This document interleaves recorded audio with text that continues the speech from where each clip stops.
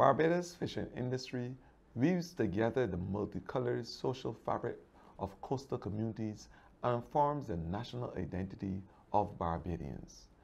This climate-sensitive sector straddles the kaleidoscope of colored economies and, unfortunately, including the black economy.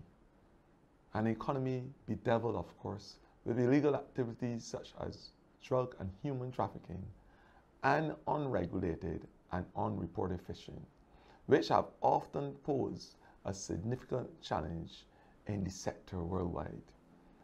Fisheries crime threatens food security and undermines the stability of our ocean. How are we charting the way forward towards a better future for the fishery industry? We have been working closely in Barbados with the regional security systems to detect, stop, and fight fisheries crime. Throughout the whole supply chain, we are striving to assure the legality and traceability of our fish and execute operations to dismantle the criminal networks that are behind these crimes.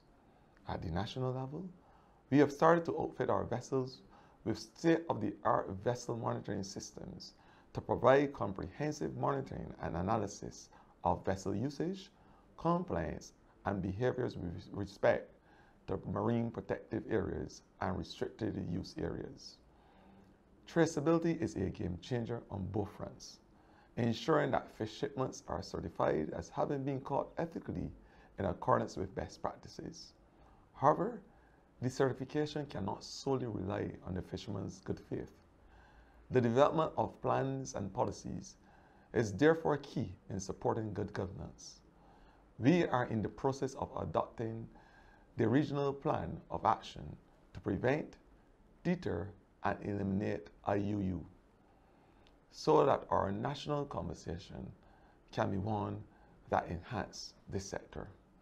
Another notable initiative is the improvement of our legislative framework to strengthen fisheries management and promote monitoring and surveillance policies, including the mandating the use of our vessel monitoring devices aboard all vessels registered in Barbados. The Sustainable Fisheries Management and Development suite of laws are part of a legislative reform project for Barbados' fishing industry. We are working assiduously to enact this new bill later in the year. The course of action I have outlined may be met with many turbulent seas, but with passionate leaders at the helm to steer us in the right direction, we will sail safely to our destination.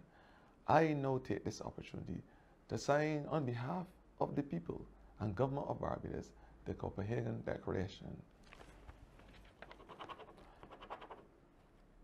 Thank you.